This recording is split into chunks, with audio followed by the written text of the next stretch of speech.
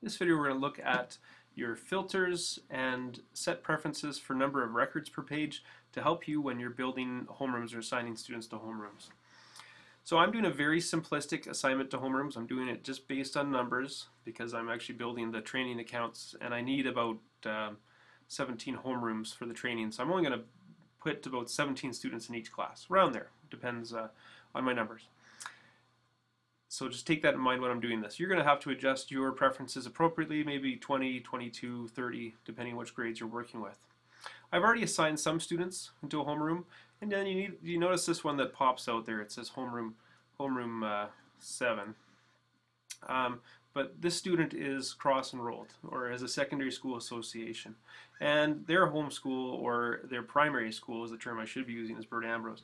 So I don't want to be looking at this filtered list because it's all active students. I'm doing my homerooms. I want to look at primary active students. So that's the first thing. Change your filter to your own students appropriately. Next thing I'm going to do is under my set preferences, I'm going to change the lists of records per page. And I know I'm going to be close to 17 per class here. I'm going to hit OK.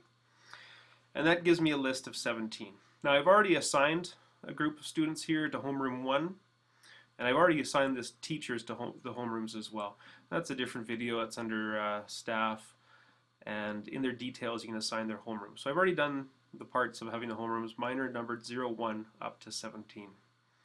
Next thing I want to do is assign 15 students to homeroom 2. They're all going to be kindies or kindergarten full times, and I'm going to start by doing this. I'm going to check this one student off. They're going to go into homeroom 2. I'm going to go to the next page. I still have one selected. And I'm going to select everybody on this page. I have 18, but I only want 15. So I'm looking at my list. I've got these 3 kids. They're grade 6s. I don't want to assign them to a kindergarten homeroom. And there, I've got my 15. Again, overly simplistic in terms of homeroom assignment, but as an example. From here, I'm going to go Options, Show Selected. I've got my 15 students that we've decided are going to go into this homeroom 2. I'm going to now mass update them. Now, word of caution, when you're mass updating, read the warnings. And the only undo is the work you will have to do if you make a mistake here. So think carefully if you want to use mass update. Modify lists is also a good one because you can modify the homeroom list. I'm going to do mass update on this one. So I know I have 15 students. And I'm going to read the warnings.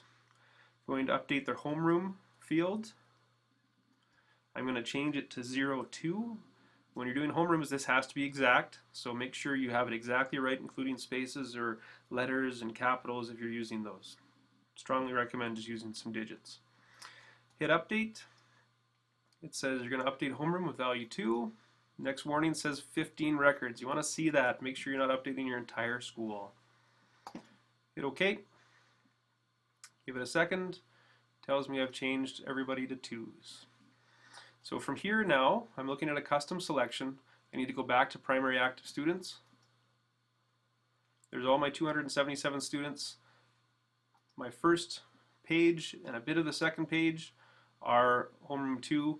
And now what I need to do is figure out who's going next. I want to do some grade 1s. So I'm going to change the sort order. I'm looking at the grade 1s. They don't have homerooms. My first homeroom 3 is going to have 17 students in it. Now, because I've changed the set preferences to show me 17 records, there's 17 students. Again, overly simplistic, just the example. Options, show selected. Very important, so we're only working with the 17. Options. I'll do modify list this time so you can see it. I've got a pencil, I can click on that. And now my homeroom is 0, 3 for these guys. And I'm just tabbing through, and you notice as I hit tab, it updates the name of the teacher because I've already set that up. If for some reason you hit tab and it didn't update it, you need to go back and make sure you do fill that in or use the pick list, because if this doesn't update the teacher name, there is something wrong. So do check that. And the really important thing here when I'm using the modify list is at the top there's the green check mark. You have to save changes through clicking on that. If you navigate away, it won't save it. This way I know I'm only changing these 17 kids. Perfect. Now where's the rest of my school? I've lost everybody, I only have 17 students. Check your right hand corner, custom selection, change your filter. Go back, now I've got students that should be with homerooms. And options, modify list, I can turn that off.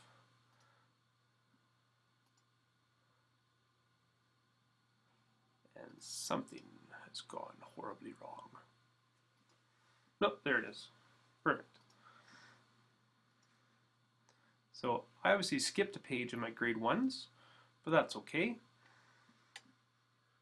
My next class of grade 1s needs to be 17 students long as well. So this would be an opportunity. If I made a mistake, I can go and clear these using the modify list, but I think I just skipped a page. So that's a good example of making a mistake. Grade 1s just happens to be 17, so I'm going to pick this whole list of students, options. We'll do a show selected. I'm going to do a mass update instead of a modify list. We're doing the homeroom. Make sure you pick the right one. These guys are homeroom 4, as I've already done homeroom 3. Update. Read the warnings. Working with 17, that's good. That's what I want. Bang, they're done. Let's go back to primary active students.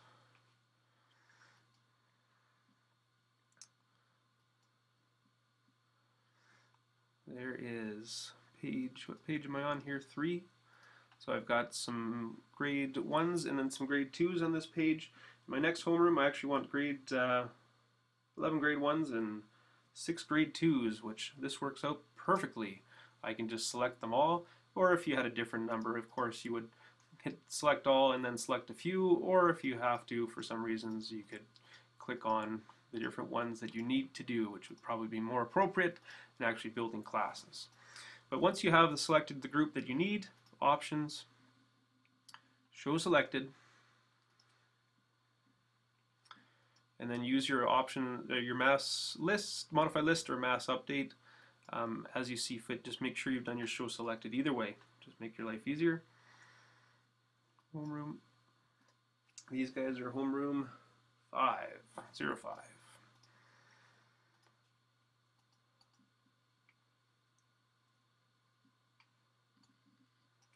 And that shows a way how you can do homeroom assignments, a very simplistic way. Another option you have is you could look at a larger number of records. And this can slow you down, but if I tell it to show my entire school, and let's try that again. Set preferences, 277, hit OK. Oh, I just got confused and wonder where my school went. I'm looking at the custom selection again, my 17 students. Perfect examples. So now I'm going to go back to primary active students. I've told it to show me 277 records if that many exist, and this one does. So I could scroll through this. You can see I have some students that have homerooms. I've got some down here at the bottom. These are KFs, 1, 2, 3, 4, 5, and some that don't. From here, From here, I can do options, modify list, click on your homeroom pencil, and then you can go in for each one of these students and update their homerooms. Whichever flavor you really like, what works for you, what you can do it accurately as, but it does give you several options, which is excellent. So that video looked at filters, choosing the number of records per page, mass update, and modify list. Hope that helps in your assignment of homerooms.